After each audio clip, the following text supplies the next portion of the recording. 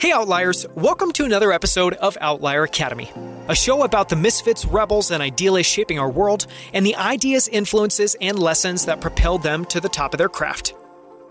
I'm Daniel Scrivner, and on the show today, we go on a trip with Jack Swain of Mindbloom as we explore the world of psychedelic therapy. In this episode, you'll learn why psychedelics have emerged as one of the best ways to treat anxiety and depression, how a forgotten body of research from the 1950s and 60s led to the emergence of psychedelics today, how Mindbloom scaled from a single clinical office in 2019 to a nationwide telemedicine practice through the pandemic. We talk through an average patient's journey from working with a clinician to their guide to journaling to tripping at home.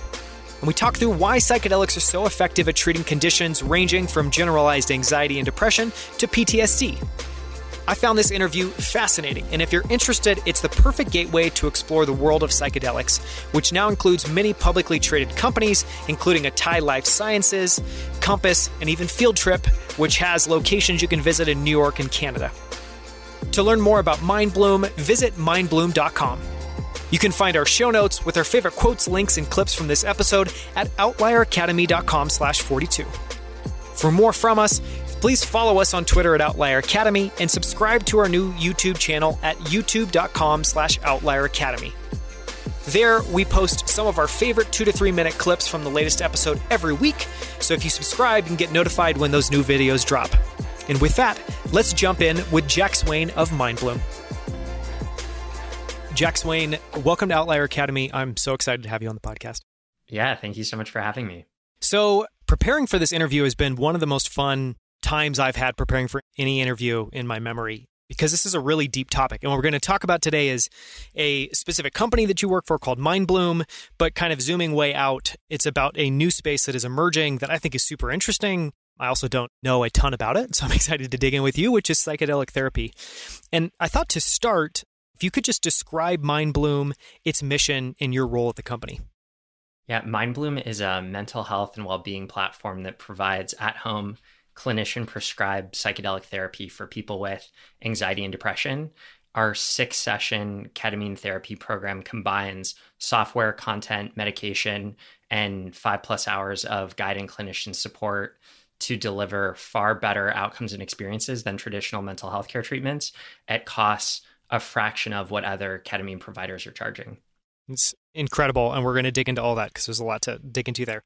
Just to kind of set up your own experience, your own background, what was your path to Mindbloom? I know you've been in the medical space for a while, so maybe compare and contrast kind of that experience and the culture at Mindbloom. And then I'm also curious, just the significance that psychedelic therapy has had in your life.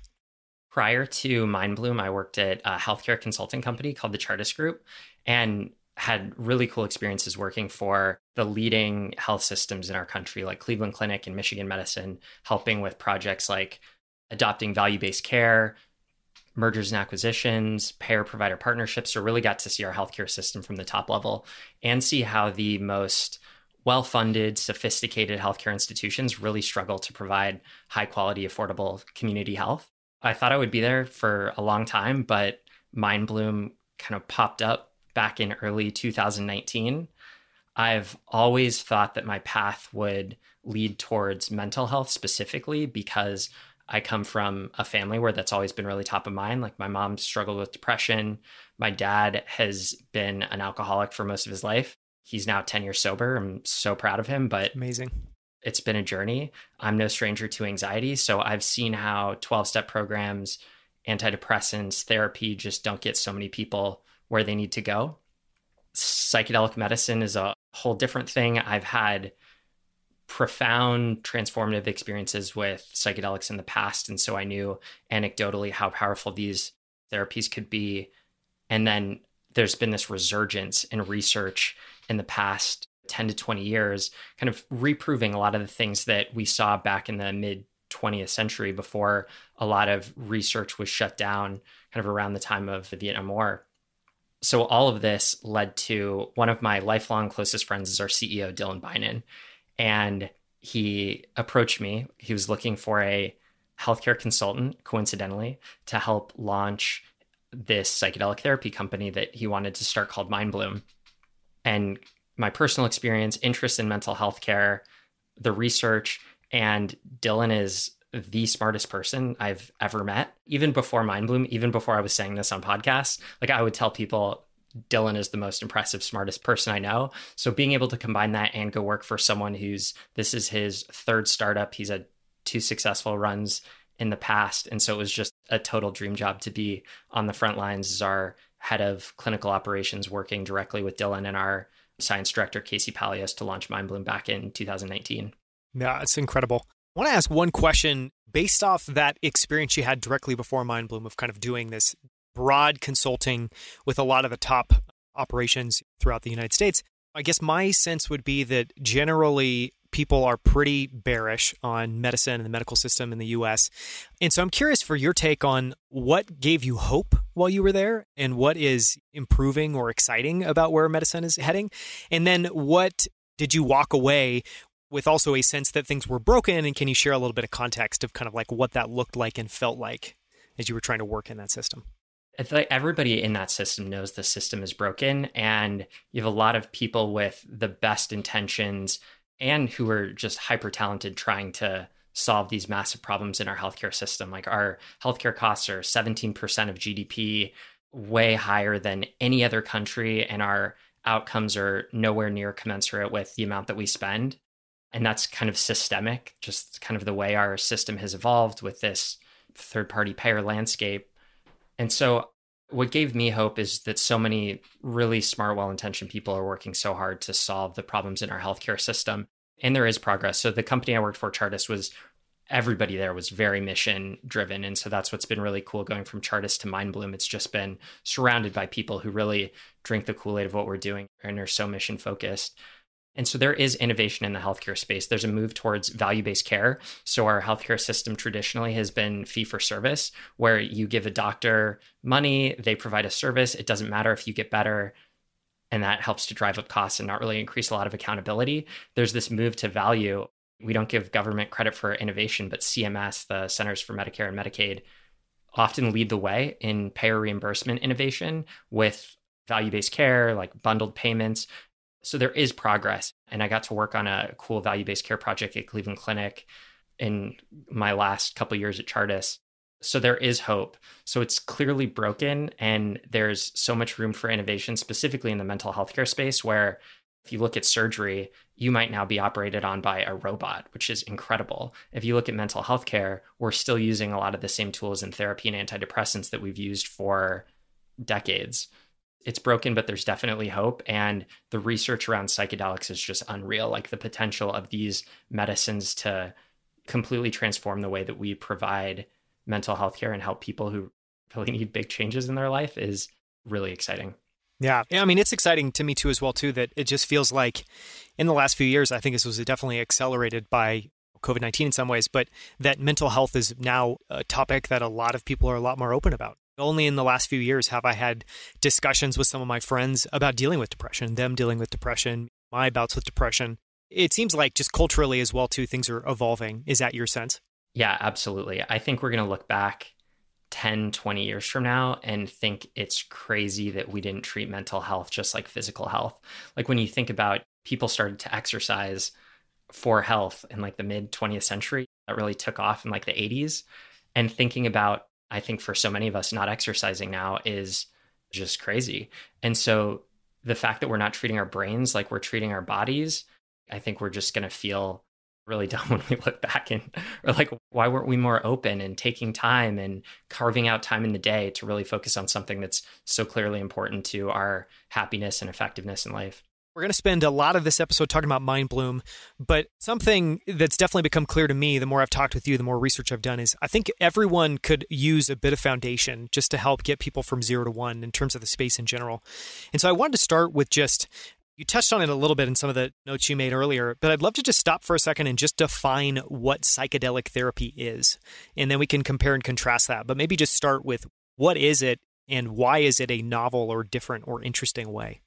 Traditional healthcare or traditional mental health it's this more paternalistic model where you go to a doctor, you explain the issues you're having, they give you a pill, or they're kind of helping you work through your problems in therapy. And then you kind of go off and hope you get better. With psychedelic medicine, you're a very active participant in the treatment. And so psychedelic therapy starts with preparation. So setting intentions and really thinking about what you want to get out of treatment, having this psychedelic experience, which is both often profound and perspective shifting, but also has these great benefits to your brain of increasing BDNF, brain-derived neurotrophic factor, which increases neuroplasticity, so increases your brain's ability to form and repair neurons, and also decreases function in your default mode network, which is kind of involved in kind of like your day-to-day automatic processing. And so when you have these negative thought patterns, decreasing activity in your default mode network helps you break free of those negative thought patterns and start to develop new positive thought patterns. And so you have this experience, and then after, integration is crucial to psychedelic therapy. So how do you take this experience you had and then turn it into lasting change? And so that's reflection, journaling, working with a coach or a therapist, a lot of ways that you can really start to reinforce these perspective changes and positive feedback loops that you're developing in your brain so that you can have lasting transformation and behavior change. So it sounds like, maybe just to try to repeat that back, if the old system is just trying to give you something, typically a compound you're going to take that just tries to treat the symptoms, one, you're actively engaging in this. Two, it seems to be very holistic and that it involves a lot of different things. And three, obviously, just from what you said there, everyone that's getting treatment puts a lot more effort, energy, intention into it. Yeah, that's fair. To stop for a second, too, and address maybe the cynic's point of view, I'm sure some people would maybe look at it and say, oh, well, you're just going in and you're just maybe tripping on a drug. And I think it would be helpful for a second to talk about why taking a psychedelic is so important. And just a couple things that in my own kind of research that have come up over the last few years is, and I'll try to dig this up and put this in the show notes because it's a little fuzzy in my memory now, but maybe a year ago, I listened to a really great podcast with someone talking about why psychedelics are important. And their kind of reason was it has a lot to do with depatterning, where it's the first time you can kind of disassociate and you can actually maybe look at your life truly objectively. And he gave a bunch of examples about how this is found all over the place in nature, from dolphins playing with pufferfish to literally get a high and to disassociate. In this interview, he's talking about just all of what's going on in your brain. So I don't know if you can build on that, but talk about why the psychedelic part of that experience is so important and what people are really getting from that. Yeah, I think you started to summarize it well. So it is that breaking free of those old patterns and putting your brain in this really fertile neuroplastic state. And so that's just even with something like there are IV ketamine clinics, for instance, that are still often using a very medical model where you're not focusing as much on the intention and integration, but still getting the medicine. And it's still wildly effective, like 60 to 70% response rates compared to like 40% for antidepressants. But then when you're coupling it with, so there are these pharmacological benefits of the medicine on its own. And then when you take kind of that subjective experience and couple it with intention setting and integration, you're really amplifying the ability of your fertile brain to make long-lasting changes. And so without that both perspective shifting experience and just putting your brain in a great place to change are both really important to the process. Yeah, maybe another way of saying it, it's just super blunt, is if you want to change some of your patterns, you kind of have to disassociate, break those patterns, and then use some sort of a state change, I guess, to reinforce new patterns. So just at a high level, it seems to make a lot of sense. And I think it's right now, as a society, there's a stigma around altered states. I think that's changing. And there's been so much research and positive news coverage, which is really helping to break that stigma. But for so many people who have heard drugs are bad their whole life, they look at a quote unquote trip, and it's hard to see that as something that's therapeutic and not like hedonistic or recreational. Yeah, it's a good way to put it. I think it would be interesting to talk about for a second. You guys are clearly focused on anxiety and depression, and I'd love for you to maybe talk about that a little bit and why those two areas. But the other question that I had is, are there other areas that psychedelic therapy is good for, and why aren't those part of the model now? But maybe just talk about what can it treat, and why are you focused on anxiety and depression?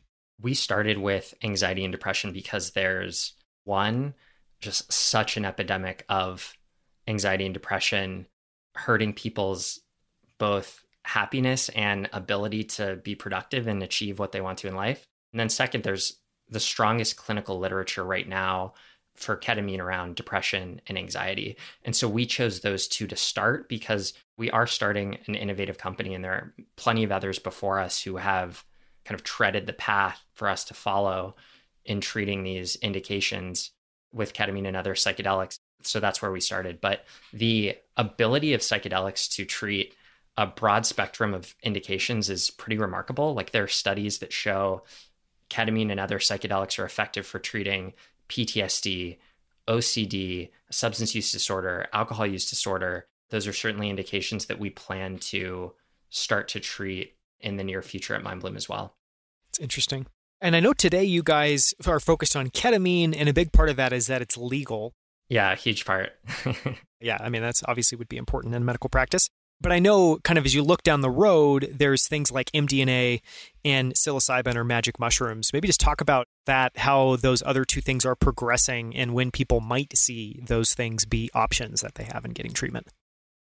Yeah, our science director, Casey Palios, who's just his work with psychedelics in a therapeutic context at MAPS and NYU is remarkable. He's a principal investigator in the MAPS phase 3 MDMA for PTSD clinical trials. And so it looks like those are 1 to 2 years away from FDA approval, psilocybin, hopefully not too far after.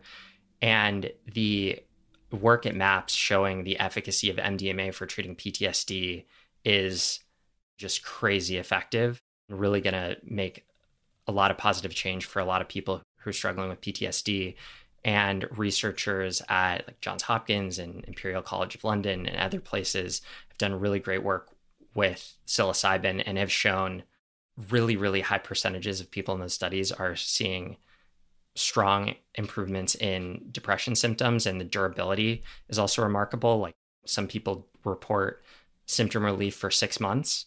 There's also something like, I forget how high the percentage is, but a really high percentage of people report it as one of the top 5 most powerful experiences of their life.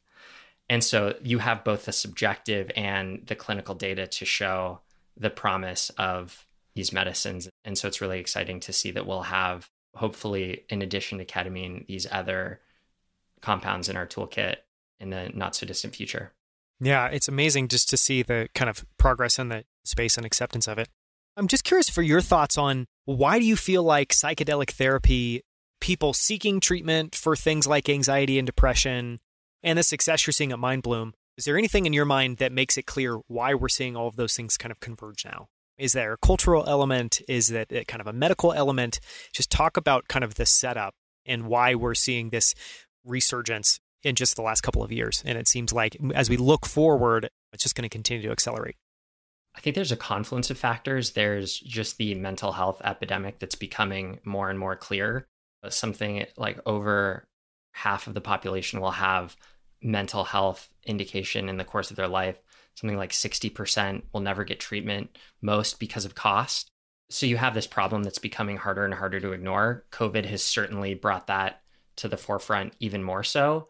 And then you have this resurgence of research in psychedelics that institutions like Johns Hopkins have done such a great job of kind of paving the way to show in a really clinically sound manner, and MAPS as well. Just that this isn't something that we think is true. This is something that we now have strong clinical data to show is true. There's also been great news coverage of psychedelics. There's the book How to Change Your Mind by Michael Pollan that so many people cite as kind of their education on the history and current state of psychedelics and their like true medical potential. So I think you have all of these different factors that are helping to reduce the stigma and lead people to want to try these as legitimate mental health treatments. And you even have institutions like the FDA that are giving breakthrough or fast track designations. So they're saying, we want to make it easier to move these through the clinical trial process as fast as we can to get them FDA approved because they show such promise clinically. And they've given these designations to psilocybin, MDMA, and ketamine. That's amazing. I want to ask one more question before we dive into kind of more in the weeds around Mindbloom in particular and the model that you guys have. And that is, I know obviously confidentiality is incredibly important, so I'm not asking for any kind of personal story, but I was wondering if you could kind of generalize a little bit and just help people understand what a traditional success story looks like. And If they're different enough, we could talk about one for anxiety versus one for depression. What are people seeing, and what are you seeing as a company that is just so impactful about the way this treatment is impacting people's lives? Let me start generally and then get specific. So in general, 88% of our clients report clinically significant improvements in depression symptoms after 4 sessions. 77% report clinically significant improvements in anxiety after 4 sessions. So the broad data, and we've been collecting outcomes data on our clients from day one, just shows how effective this is at a high level. When we dig more into how does this present in specific clients, we see clients often come to Mindbloom because they need relief from depression or anxiety. And then once we're able to address just kind of this pain that they're feeling, then it kind of like opens them up to focus on other things like relationships, their jobs, just so many things that have been not top of mind because they've been riddled with this pain related to anxiety or depression. So we see that we're able to kind of free people to focus on things that are so important to themselves, their families, society. In terms of specific stories, we have incredible clients who are open to being champions publicly for Mindbloom, which is great. And so there have been pieces in like Bustle and Women's Health. One's coming out in Oprah Magazine. In Women's Health, for example, it is a story of one of our clients who had tried just, a grab bag of different antidepressants over decades and hadn't been depression free as long as she could remember.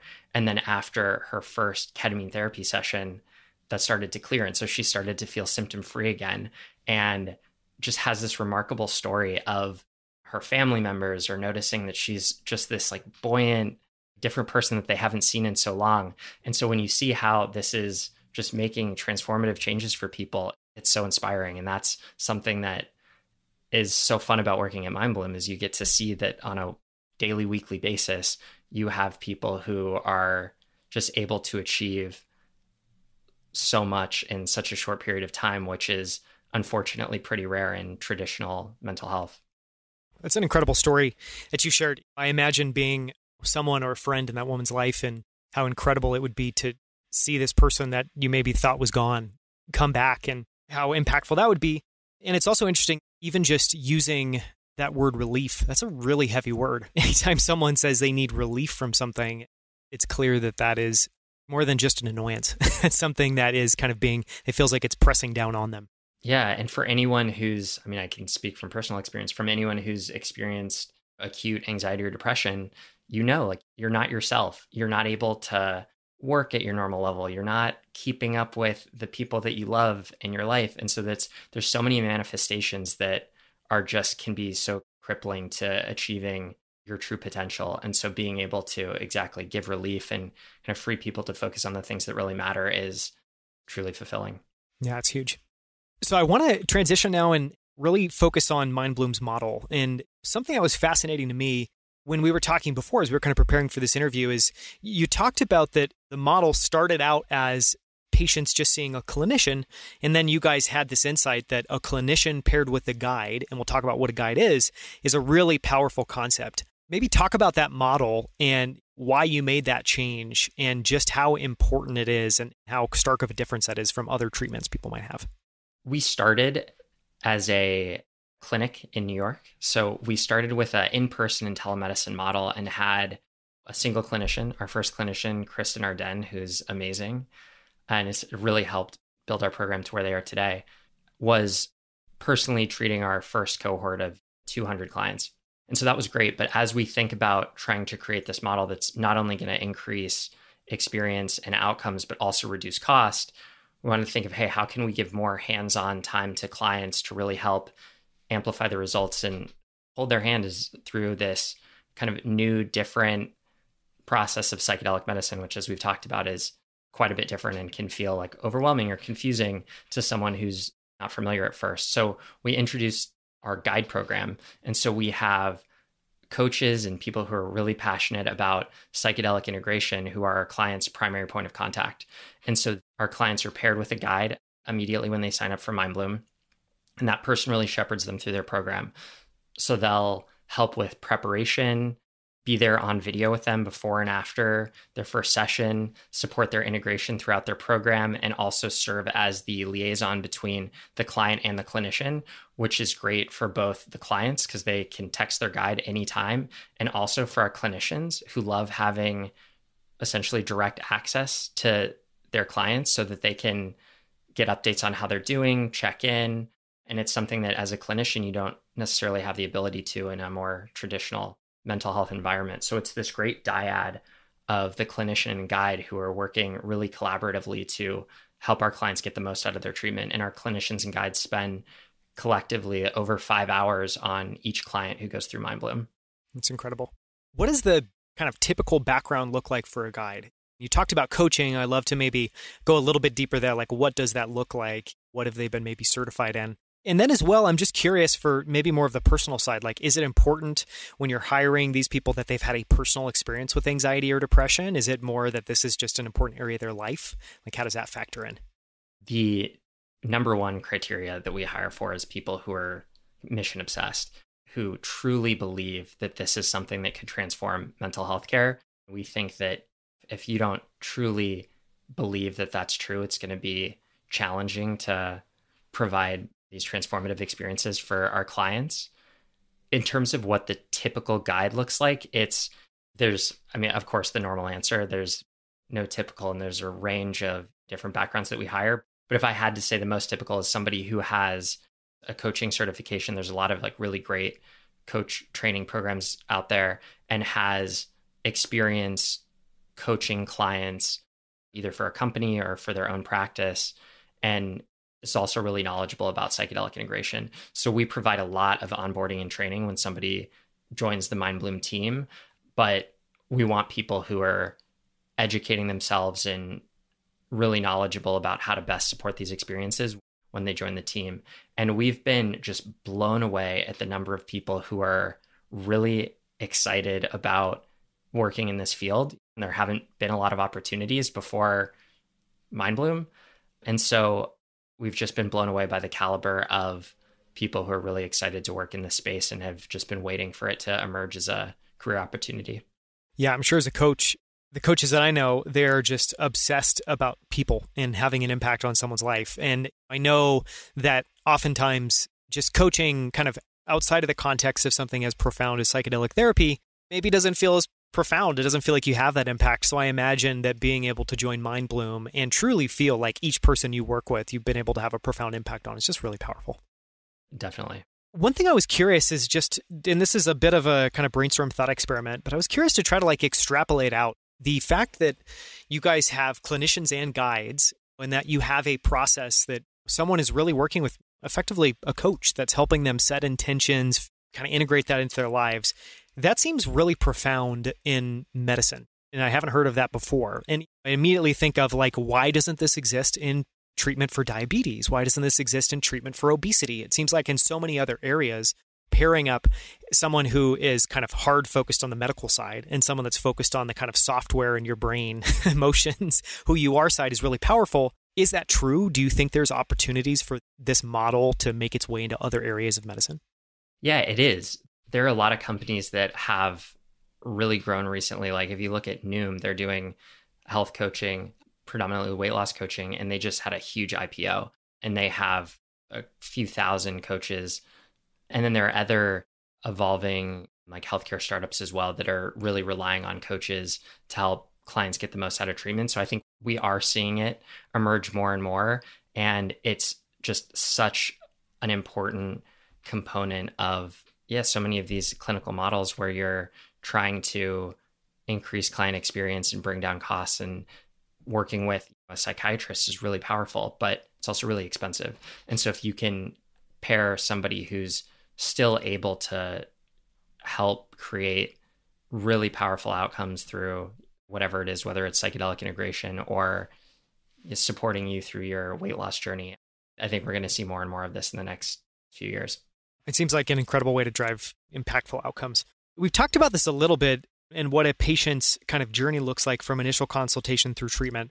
But I want to ask one question around that, which is for anyone listening that has struggled with anxiety or depression before, or is struggling with anxiety or depression now, Something I'm interested in is just what the bar is for treatment. And we talked about this a little when we were kind of preparing for this. And I'd love it if you could maybe just set up what that is. So people, one, if it affects them, they have an idea of kind of how that might play into what they're experiencing, but also just so everyone knows generally that like there is a bar for being treated and what that bar is.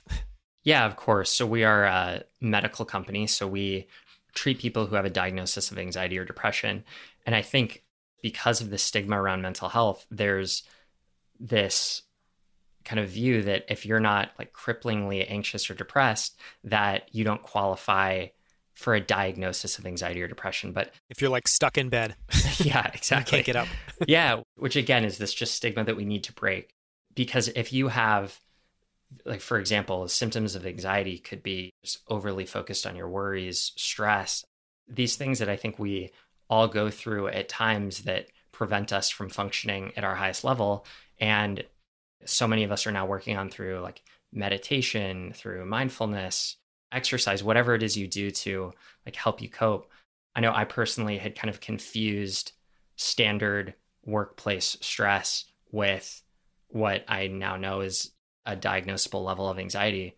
And so we treat clients with mild, moderate, or severe anxiety or depression, and we provide a initial assessment on our website. So you can take a quick 4-question questionnaire to see if it's something that could potentially be a fit. And I think for a lot of people who think that you need this crippling level of anxiety or depression to be eligible for treatment, that's certainly not the case. There's a lot of in between that our clinicians have seen really great success with ketamine therapy when working with our clients. I want to talk about, and this is switching over to pretty tactical, but I want to talk a little bit about the mechanics of scaling something like Mindbloom. And you talked about at the beginning, you guys started out as an in-person clinic, obviously much harder to scale, easier to scale if you're doing something like telemedicine. But I had a couple questions around that. I know when we talked last, you guys were around 20 clinicians and 40 guides, which my sense is that's pretty significant scale, especially the number of patients you can treat with that. But how does scaling work? And I guess some of the questions I wanted to ask there, and these may be completely dumb questions, but that's part of my job, is no such thing. So things like, are there regulatory issues in terms of rolling this out? Is any of this still state by state, different regulatory environments and kind of legal environments? Like, just talk a little bit about what the journey has been like scaling, what it's like scaling a telemedicine practice, and any of the kind of weird mechanics around legal regulatory issues people might not know. I could talk for the rest of this podcast and several more about the regulatory considerations of expanding a telemedicine practice. I'll spare your They're listeners. Considerable, I guess. But yeah, there are states, each state has their own regulations around telemedicine prescribing, scope of practice for providers. So these are all things that we have to navigate. And fortunately, we're not the first who's had to navigate it. So we are able to learn from other companies who have like paved the way. And of course, we spend lavishly on telemedicine attorneys and have a great general counsel to help us navigate this as well. So a lot of that, once you kind of tackle that, the scaling is, I think what's really been exciting and perhaps surprising to us is how much our clinicians love this work, because I think it's a dirty secret in psychiatry that things don't work very well. Like the traditional medications don't work very well. And with antidepressants, it's 40-40. There's 40% chance that an antidepressant is going to work and 40% chance that you're going to have side effects. Terrible. And it takes 4 to 6 weeks to figure out if an antidepressant is working. So as a clinician, like it can be a slog to work with someone over a long period of time and tweak medication to find something that works. And when it does, it's amazing. And our clinicians like love working in mental health for that reason. They're able to see real progress in their clients over time. At Mindbloom, our clinicians and our guides are seeing progress at the end of the first session at times. For some people, it might take a few sessions to start to see benefit, but still you're working on a timeline of days or weeks as opposed to months. And the percentage of our clients who are having positive experiences in clinical benefit, as we talked before, is 88% of our clients see improvement in depression. And like our NPS is 70, which is crazy high for healthcare. So our clients are also having really great experiences. And so that creates a really great, positive environment for our guides and clinicians. So scaling telemedicine is kind of, as you referenced before, great because you don't need a physical practice. So what we can do is hire clinicians, hook them up to our platform once they're trained in our protocols and in our tools, and that opens up their schedule for clients to schedule with them. So we can really rapidly add coaches and clinicians to our platform.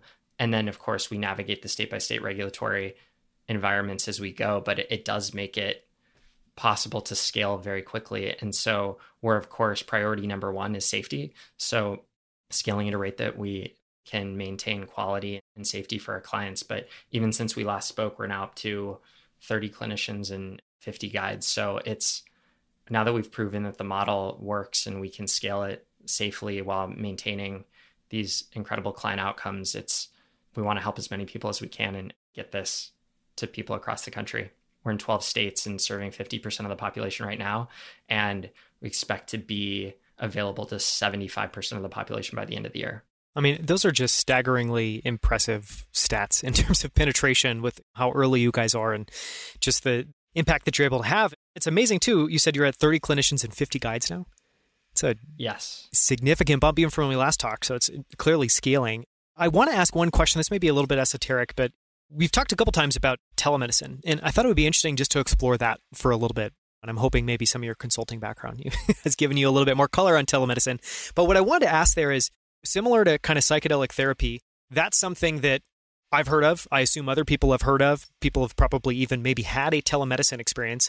But actually, I haven't had a telemedicine experience. I don't know many people that have. And I didn't really even hear that word. What a shame. I know. And I didn't even hear that word until really kind of 2020, which I heard that first from some of our doctors. We've got a couple kids and it was like, let's do a at-home appointment over a video call. So I'm curious, how long has telemedicine been a thing? And I guess you talked about telemedicine attorneys. I imagine that 2020, us all being stuck at home, helped move telemedicine forward. Do you see real momentum behind that now? And you think that's going to be a force that's going to have a really big impact in years to come? Absolutely.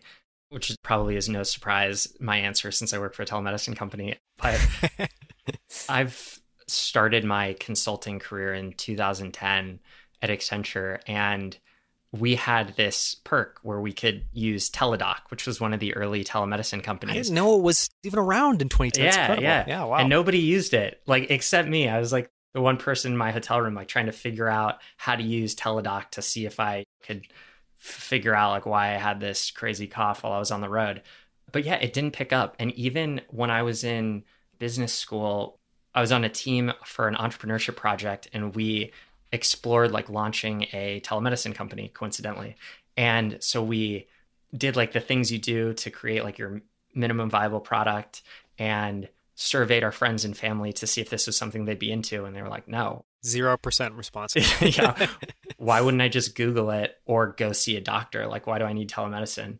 And so we were like, okay, I guess this idea is busted. But that was a while ago. And now with COVID, it has, I mean, of course, just really, really pushed people towards telemedicine. And I have a former coworker who now works for a data company in healthcare and was saying that something like low single-digit % of consults were telemedicine prior to COVID. And then it shot up to like 50, maybe 50+% were telemedicine during the peak of COVID. And that's come down, but not nearly to where it was before. So I think now that so many patients now see the benefits of telemedicine and how many things you don't actually need to be seen in person by a doctor in order to get like a really reliable clinical decision. And we've seen like providers, it's great to be a provider if you can have treatment by telemedicine because it gives you so much more flexibility instead of being tied to an office. And when you think about, we're so much more germ conscious now. So going to a doctor's office is, it can be like filthy. Like you're going around where a bunch of sick people have already been to go see if you're sick. And if you weren't, maybe you will be when you leave. And like the number of hospital acquired infections is alarming. And so when you can kind of stay in the comfort of your own home and protect yourself from germs, it seems like a no-brainer. And I'm so glad that one of the silver linings of this horrible pandemic has been an accelerated adoption of telemedicine, which has certainly been powerful for Mindbloom and our clients as well. Yeah, it's fascinating. Just to pull on a couple threads there, you talked about, and I just want to underscore it because I think it's really interesting, that obviously if the medical system is broken, if things need to be reinvented, similar to technology, we need a bunch of things that bring down the barriers to invention and innovation and disruption coming in. And a big one of those is reducing cost. And so something like telemedicine obviously allows a company like Mindbloom to start and scale with much less capital.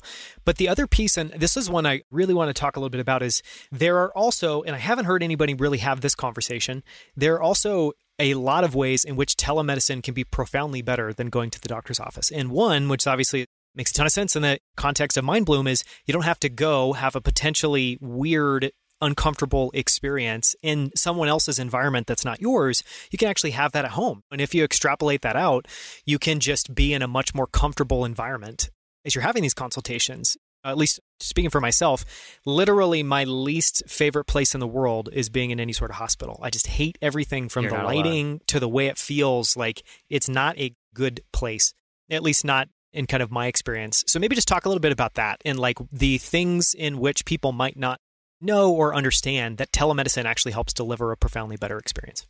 I actually like being in hospitals from my time at Chartis, but I'm probably weird. I mean, a couple of other ways where I think telemedicine is so powerful is, and we talked about this in our prior conversation, but white coat syndrome. A lot of people see doctors and their blood pressure goes up because usually when you're interacting with a doctor, it means something's wrong. So that's certainly a benefit of telemedicine. Another is access. There's a shortage of mental health care professionals. So mental health, the access problem is even higher, but it spreads across many specialties within healthcare. But if you live in a rural area or some place that's not close to a doctor's office or to a hospital, it's tough to get care.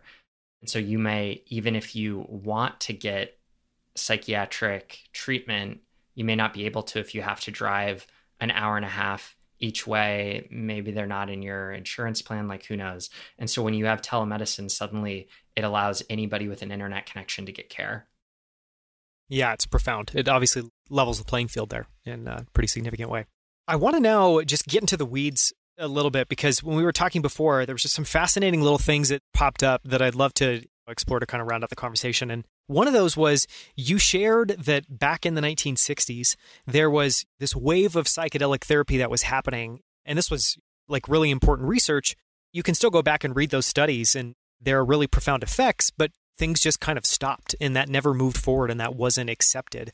Talk a little bit about the history of psychedelic therapy and kind of what a shame it is that some of this has kind of been decades in the making.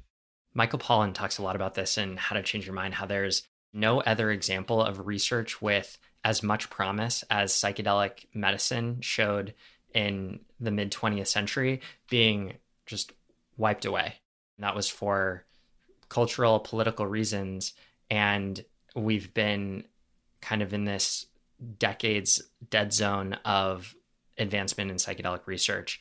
And the cost to our society is so high when you consider that suicide is a top 10 leading cause of death. You have 50,000 deaths a year due to suicide, and how much more lost happiness, productivity, because people just aren't able to function at their peak, either at their job, with their family, for themselves.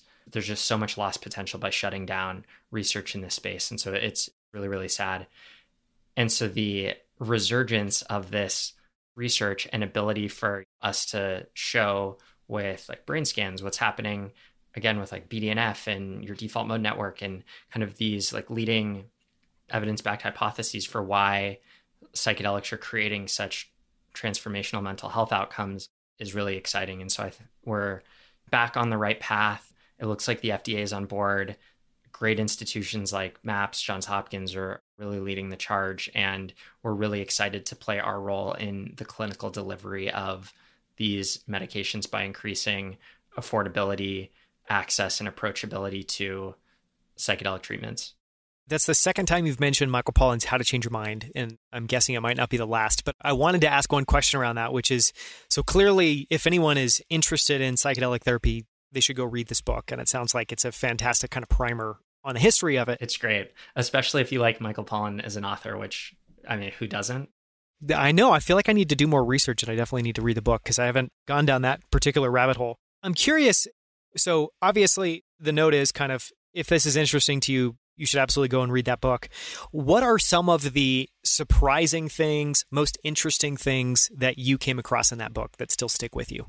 Some of the research in that book, and there's the Psychedelics Explorer's Guide gets into some of the research as well, but there's just this like broad swath of research, not just for mental health indications, but also like people using psychedelics to solve problems that they were stumped on at work. And so you had these like scientists and engineers and people who have these really heady jobs who were able to just make progress after taking a psychedelic.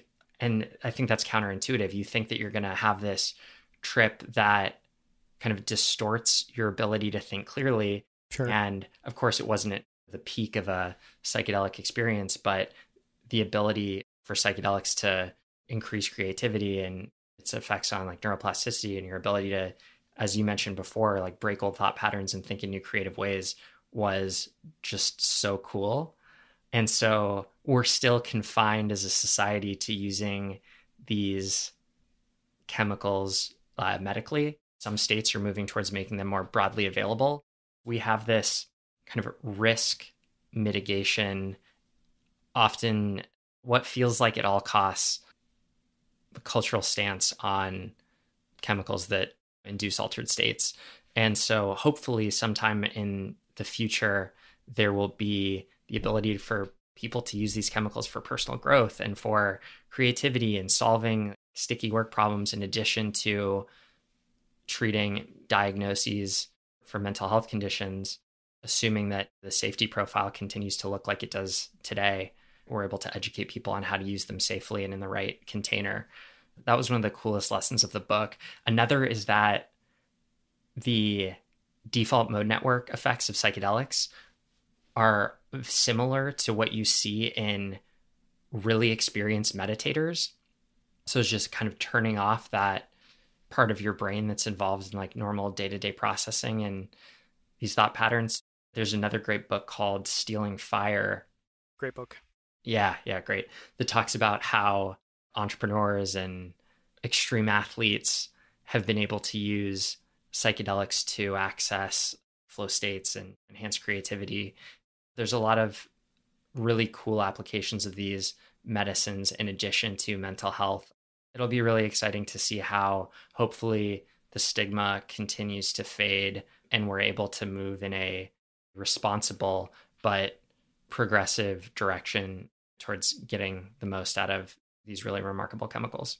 I, for one, am extremely bullish on that long term. I don't know anyone that's tried psychedelics that's had a life-wrecking experience. I know many people that have had a life-wrecking experience with alcohol and other substances that are freely available. That touches close to home for sure. Yeah, I hope that logic wins out at some point. I want to ask about one more thing, which is we talked a lot about neuroplasticity. And one of the things I know that's an important part of the process that clients go through is journaling. So they're journaling as they're coming out of that experience. They're journaling in the days afterwards. And I want to focus on that for a second, because I'm sure everyone at this point has listened to some interview where someone's talked about the importance of journaling in their own life or something they do in the morning. That's often just to kind of regurgitate these thoughts, just kind of dump what's in your brain, get it out on paper, and or be able to kind of use that as kind of something like therapy, where you can kind of talk to yourself, have a conversation with yourself, make some observations while you're journaling. Why is journaling an important part of your process? And what do you think is happening when someone is doing that journaling that's really helping this kind of lock into place? We have a great blog on our site on the benefits of journaling and kind of some of the science behind journaling and how it applies to psychedelic therapy. So for any interested, check it out. We'll link to that. Does a much better job than I'm about to do. But with a ketamine therapy treatment, a lot of our clients, I'm a Mindbloom client myself, so I've had this experience. You have all of these thoughts that come up during your session. And it's almost like a dream where you wake up from a dream and oftentimes you don't remember your dream, or if you don't write it down right away, it's really fleeting. And so journaling is important just to get those thoughts and insights down on paper. And then there's also kind of, as you mentioned, this process of consolidating your thoughts, and really by writing them down on paper, you're starting this process of taking advantage of that neuroplastic state to turn a fleeting thought into something that you can look back on, remember is true, and can really create change. Because I'm going to do it again. I'm going to mention Michael Pollan's book again, just because he summarizes so much of this so well. But when you hear something like love is beautiful, you know it's true, but you don't really feel it. I mean, at certain times you do, but during a psychedelic experience, you may have these profound thoughts of something that seemed obvious. Like, now I really feel and believe to be true. Like, the most important thing in my life is my relationship with my partner or something. And so when you write that down and then you look back at it and you remember how profoundly that thought impacted you during that session, it can bring you back and kind of reinforce how important that is. So again, it's all this whole therapeutic process around taking what could be a fleeting experience and turning it into thought or behavior change. It's fascinating. I want to ask one more question. Could totally be a shot in the dark, but we've covered a lot of ground. So we've set kind of the foundation of what psychedelic therapy is, drugs that are used, who it can kind of treat effectively, how that treatment works. Talked about Mindbloom, the model you guys have, pairing clinicians with guides, this kind of telemedicine approach. Is there anything that you feel like we haven't covered that this interview just wouldn't be complete if we didn't touch on it? One thing that I think is important is that I'm, as our head of clinical operations at Mindbloom, really excited about is the research we're doing. And so we have, from day one, we've collected all of this really valuable outcomes data from our clients. So, and that's been part of our strategy was from the beginning is we know this is true from the clinical data, but now we want to prove that it's true so that we can really demonstrate that this is a safe and effective treatment as we scale. And so we have baseline, mid, and end of program data from our clients. And we're launching what I believe will be the largest study of psychedelics, of psychedelic medicine ever in the second half of this year. And so we're really excited to write this up and contribute to the body of knowledge in the field so that we can continue to see the field move more towards using these treatments that we believe provide just a 10x better experience and better outcomes than traditional treatments. Yeah, it's an incredible point. And it's amazing. I had a conversation a couple of months ago with Josh, one of the founders of Levels, which is constant glucose monitoring. Great interview. Yeah, which is another friend. But one thing that's profound, just the connection between Levels and Mindbloom, is it's so cool to me. I obviously am a huge believer in entrepreneurs building businesses and just the power of passionate people to kind of have an impact on the world. But it's amazing to me that Levels is set to have the largest, basically constant glucose monitoring data set in the world. You guys now have this largest data set of psychedelic therapy outcomes in the world. It is so cool to start seeing that private businesses are actually doing leading research, pushing fields forward, and it's not just kind of contained in the research world or the medical world.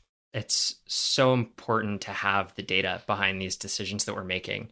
And I think that's what's really exciting to be doing this for a company at scale is now we have access to all of this data that we can use to refine treatments over time, find the right treatment, or as we're able to use additional psychedelics down the road, like what's the right treatment for the right person at the right time, and having the data to really back it up. And that's been hard to do in the past.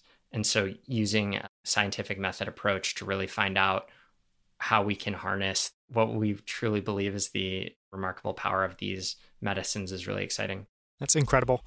And for anyone that's interested, people can go and visit mindbloom.com. And you talked about a quiz at the beginning. I guess just to reiterate, for anyone listening that this seems interesting, where can they go? What should they do as a kind of next step? Go to the website. Just right there on our homepage is Get Started. And we put a lot of time into developing helpful educational content for our clients. So you can learn a lot about psychedelic medicine in general, the Mindbloom treatment model, how you work with your guide. So if you're curious, hopefully anything you'd want to know is there on the site. And it's really easy to get started if you're interested in being a client. Jack, this has been a phenomenal interview. Thank you so much for your time. It's been so cool. Yeah, thanks so much, Daniel. For links to everything Jack and I discussed, as well as our favorite quotes and clips from this episode, visit outlieracademy.com/42. Skip ahead to the next episode to learn about the habits, routines, tools, books, and influences that help propel Jack to the top of his field, including some of Jack's favorite books, like No Rules Rules, Stealing Fire, and Psychedelic Explorer's Guide. To hear more incredible interviews with guests like Scott Belsky, Kevin Kelly, and the founders of companies like Titan, Rally, and Primal Kitchen, go to outlieracademy.com to explore every episode. There, you can also sign up for our free weekly newsletter, Outlier Debrief, where every Friday we share a few highlights from the latest episode, as well as our favorite articles, headlines, and moments each week. Thank you so much for listening. I'll see you here next week on Outlier Academy.